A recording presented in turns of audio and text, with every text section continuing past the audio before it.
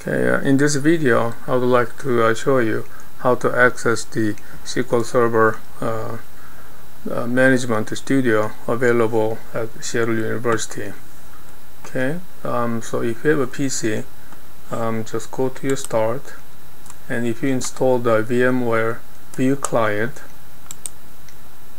we can open it. Actually, this software is available from university website, and you can download it. So our connection server is vlab.seattle.edu, so you can connect it.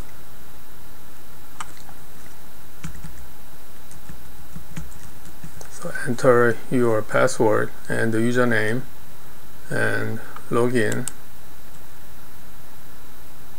And then you may have at least two images available.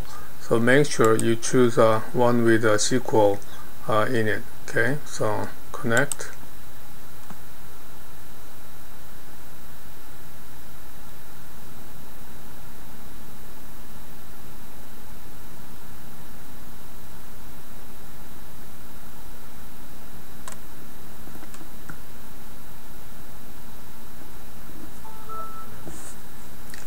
Okay, so now we are connected to the university network. So go to Start and All Programs. Okay, and find SQL Server 2012 from Microsoft. Okay, Microsoft SQL Server 2012 and the SQL Server Management Studio. Okay, so that's the software we are going to use.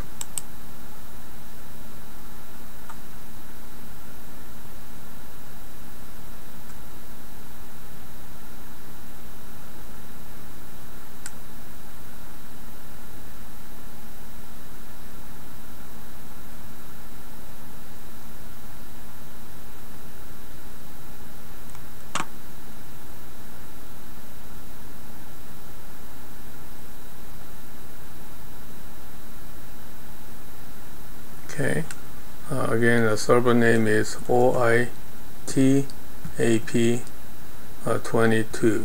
Okay, so we're going to use a database engine, and server name is OITAP22, and we'll use a Windows authentication. Okay, and then connect.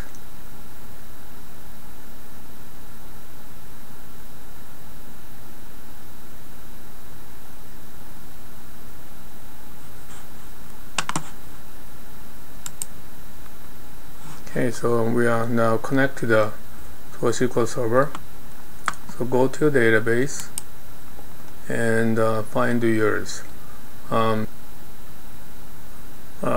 user so find your database using your user ID. So my case is bkimdb. So once you find yours, for example like Agrawal, then okay, and then you are in. Okay, and then you can do your any homework from now on. Okay, so if you want to disconnect, you can disconnect over here, and then once you're all done, go to File and then Exit. Okay, alright, have fun.